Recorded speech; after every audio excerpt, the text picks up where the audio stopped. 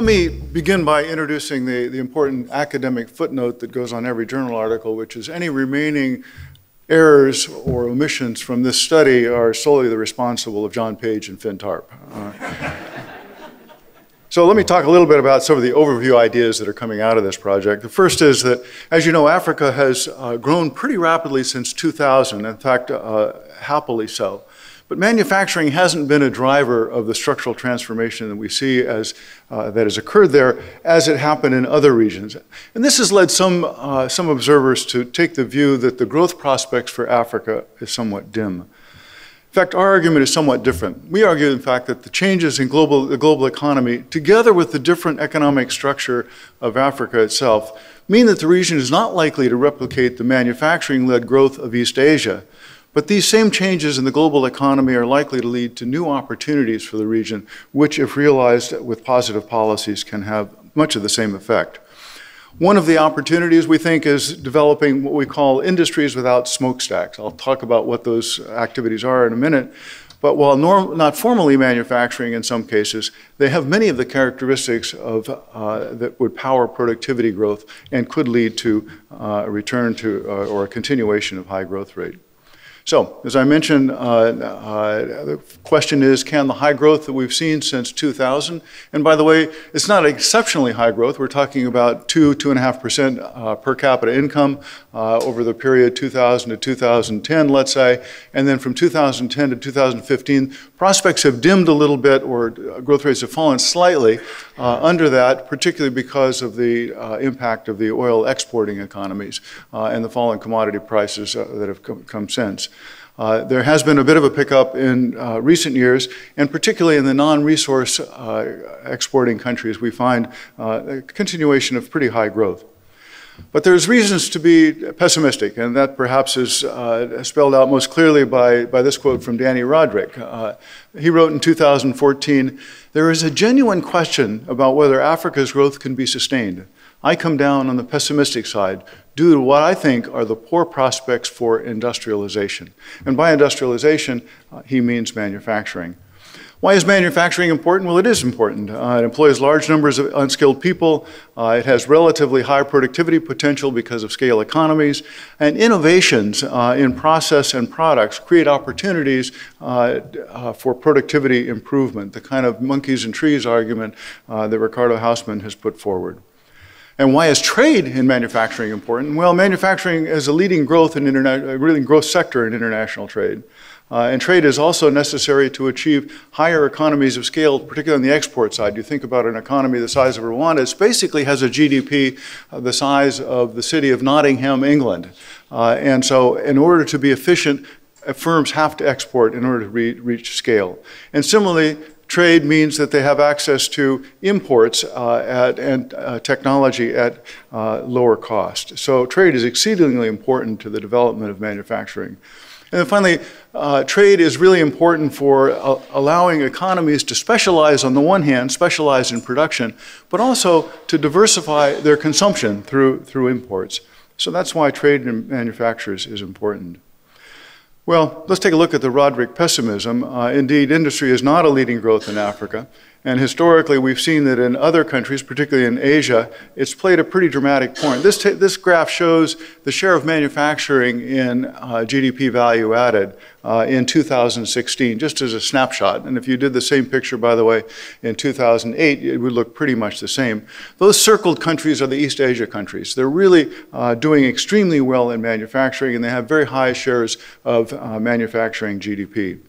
On the other hand, if you look at Africa, you see that some of its fastest growing countries, in fact, are located below the line. They're not growing very rapidly at all. That is, the share of manufacturing and share of GDP has not been dominant. Similarly, if you looked at the share of GDP, manufacturing and GDP over time, this shows it from 1960 to 2016, you'd see a number of things. The first is that the Africa share of global manufacturing, which is what this graph shows, is smaller today than it was in the 1980s. In fact, manufacturing share of GDP in 1980 was something close to 13% of GDP. It has now subsequently fallen to on the order of 9% of GDP. Per capita manufactured exports are only about 10% of the developing country average. And today, Africa's share of of manufacturing GDP is less than half the average of all developing countries. If we look at where the peak of that curve is across countries, we see that the peak share of manufacturing as a share of GDP, increasing and then beginning to fall, has actually peaked at a much lower levels of GDP than what we see for high-income countries. Those blue dots on the right are high-income countries' share when they peaked, and that would have been several decades ago. Middle-income countries are the green countries, and then the orange and yellow countries are those where manufacturing has already peaked and begun to decline as a share of GDP. So this clearly is a challenge for the region. We'd argue that changes in the global economy of the world, that is the global economy, make reliance on manufacturing a la East Asia, a difficult path to follow, at least in lockstep. Why do we say this? Well, first of all, manufacturing as a GDP is falling at all levels of per capita income. This graph shows manufacturing of GDP on average over the 4 decades, 1980 to 2010, with a log of GDP per capita on the x-axis. As you can see, each decade has shown a fall in manufacturing share across the world. And there are several reasons for this. Most importantly, perhaps, is the rapid growth of the service sector everywhere. But that also is associated with issues that are bound up with manufacturing itself. Companies have begun to outsource certain activities into specialized parts of the service sector. So, for example, advertising is frequently outsourced to a particular agency, and that's beginning to show up in this statistic. Simultaneously, what shows up in this graph are the emergence of the large tech companies, Amazon, for example, reaching trillion-dollar capitalization, Apple, similarly, a very large company. Only a portion of what they do, certainly not in the case of Amazon, but in the case of Apple, is actually associated with manufacturing. In fact, much of the manufacturing that Apple does is done elsewhere. A second change in the global economy that I think alters the opportunities for African manufacturing is the emergence of China.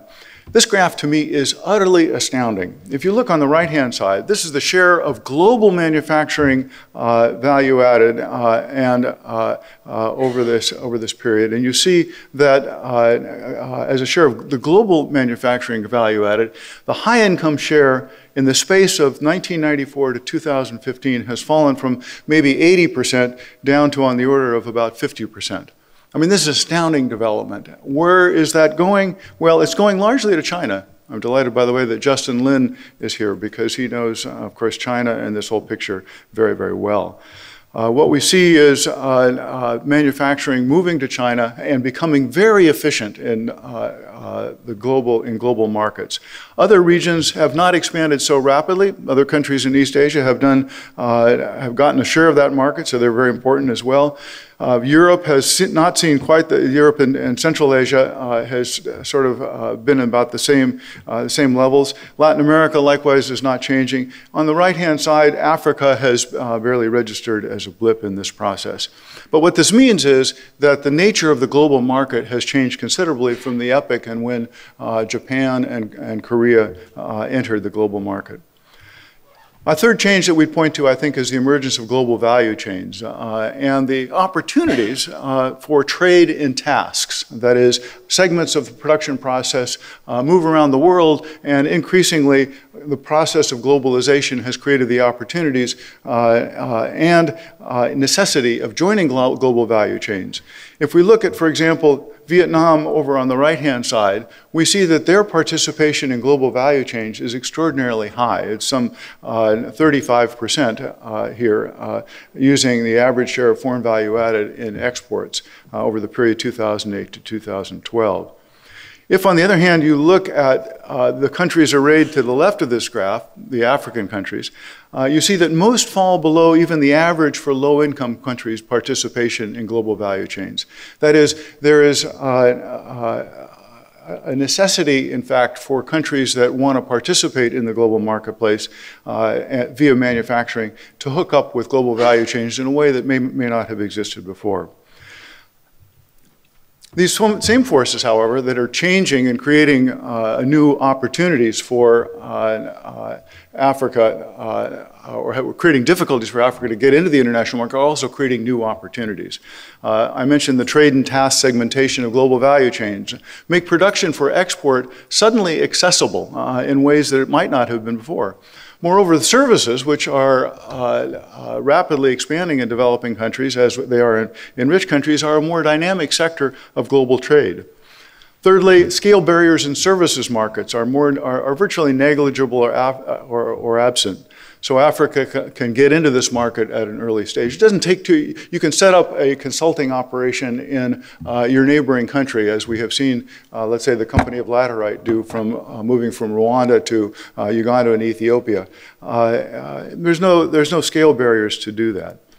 Similarly, there's another opportunity, of course, is as wages rise in China. The Chinese are looking for new locations for their manufacturing plants. The question is, will Africa be a destination? And we've seen in some countries, particularly Ethiopia, that they in fact are moving there. These factors suggest that together with falling transportation and communication costs, there are opportunities. And one of the opportunities we were interested in exploring is what we call industries without smokestacks. So let's take a look at that. Here, what we're talking about is the fact that technology and transportation costs allow for the new entrance into new areas where many of these activities share some of the same characteristics of manufacturing. What are we talking about? For example, horticulture or agro-processing or food processing. Tourism. Other forms of tradable surpluses, such as information and communication. Many of these, like manufacturing, employ large numbers of unskilled workers. They have relatively higher productivity potential in which innovation can lead to new and ongoing opportunities, if differently articulated, by the way, as between firms and between sectors. And these sectors are also a growing segment of international trade. Just to give you some readout of some of the examples that we see from that come out of the book and its case studies. Take the example of horticulture, and we'll get a little bit more from both the presentation that'll follow here, but on agriculture. What we see is that exports have nearly doubled of horticulture exports as a share of sub-Saharan African agricultural exports between 1990 and 2014. Horticulture exports are up in Ethiopia, Senegal, Ghana, and South Africa, to name a few. And they're generally outperforming other forms of exports. Agro-processing is another area. It's grown to 35% of sub-Saharan African exports, although this is still low relative to potential, and I'm sure that the presentation that will follow will go into this in some degree. Tourism amounts to an estimated 3% of sub-Saharan Africa GDP in South Africa. This is, in South Africa, it reaches 680,000 jobs, or 36% of the entire food and beverage industry, according to the case study that we have. In Tanzania, tourism accounts for directly or indirectly 14% of GDP and 3% of employment.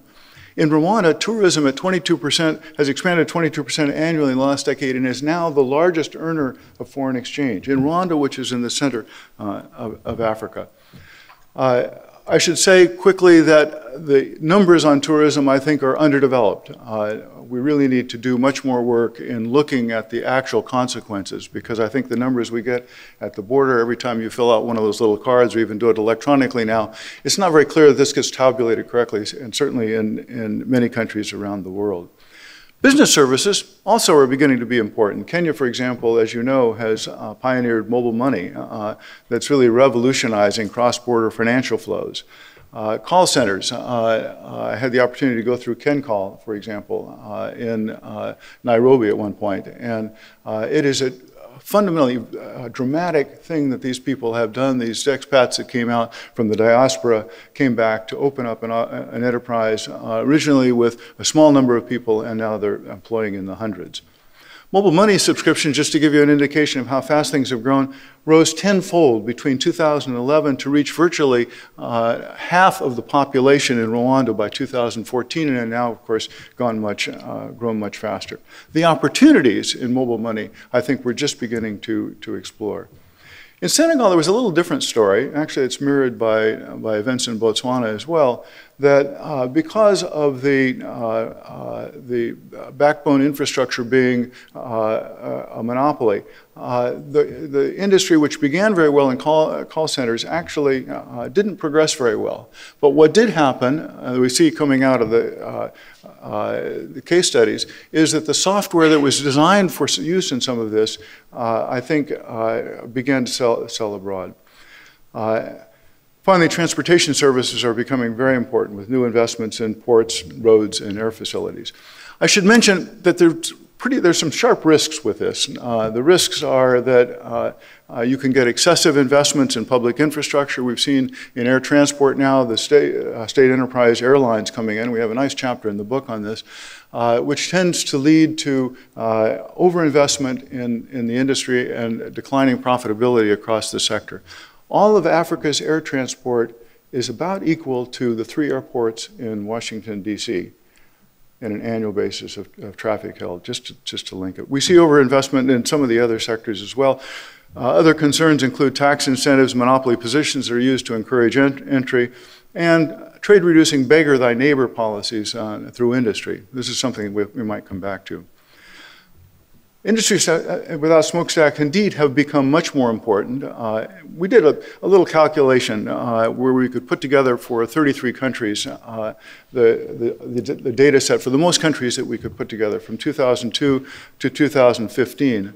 And what we see is that the industries without smokestack sectors, if we want to call them that, grew at least as fast as traditional sectors in 2/3 of the countries. And faster in half of the countries. I should mention there's a lot of variation around these lines. Not everybody, as I mentioned, half the countries didn't grow faster, but this is a phenomenon that in fact is far-reaching in Africa when nearly 2/3 of the countries can take advantage of this opportunities. And this happens at both ends of the scale, even at small countries as well as large countries. A second point here that's important that comes out of the study is the importance of regional integration, in part because these regional integration offers the opportunity to become springboards into global manufacturing and to regional development. Take a look at this graph. The top graph shows the value of exports in sub-Saharan Africa by sector from 1998 to 2013 of all exports. And what you see is that manufacturers' share of that is, while increasing in absolute terms, is still the smaller portion of this. However, if you look at what's happening at the regional level and just look at intra-regional trade, you see a much sharper pattern of manufactured exports coming out as a consequence of regional exports and intra-regional trade. Just to give you a number, in Rwanda, for example, some 70% of non-traditional exports generally go to the DRC and to other countries in the region. Similarly, this regional integration offers new opportunities in what we'll call the IWIS sectors, trade and surpluses. We've seen the opportunities emerging from cross-border trade and finance. I hope Luis will talk about this a little bit.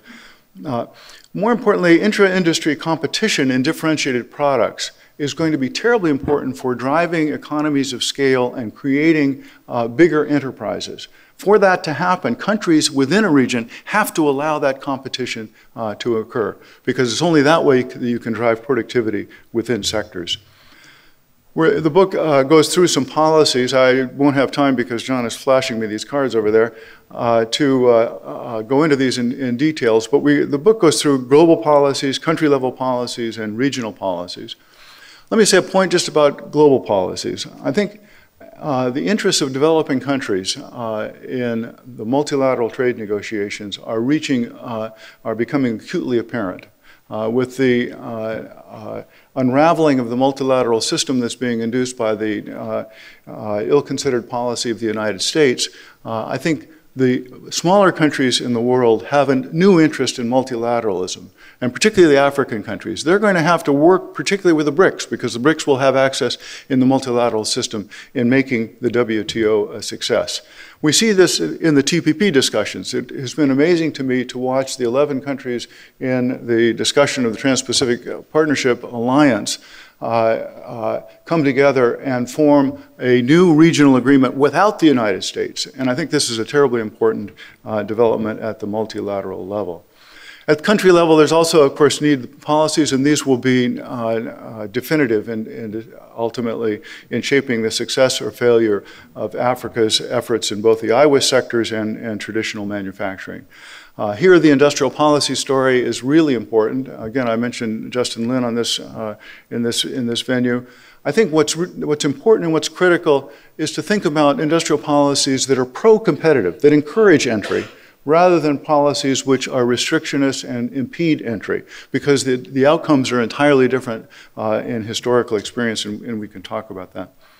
Finally, regional integration is very important. Interconnecting infrastructure creates the opportunity for countries to have access to Ethiopia's very low power that will come out of the low-cost power, that will come out of the new dams that they're putting in place. This will be very important for the countries that are trying to manufacture, because manufacturing costs at 20 cents a kilowatt hour are simply too high to allow African manufacturers to be competitive at the global level. So what's our conclusion? One, I think Africa indeed can create its new growth miracle, but its form was likely to be much different than East Asia. Relying more on productivity improvements in agriculture, natural resources, yes, that's important. Within sector, productivity importance are as important as moving resources out of agriculture into the other sectors. And industries without smokestacks will be important. Secondly, policies should not focus obsessively on manufacturing or ignore manufacturing. Keys to growth will be policies that promote higher productivity activities and exports in both services and in manufacturing. And finally, regional integration will assume an ever greater importance as a source of demand for exports. So policy coordination to lower the cost of trading, foster region-wide competition, and encourage open regionalism will be of great import. Thank you.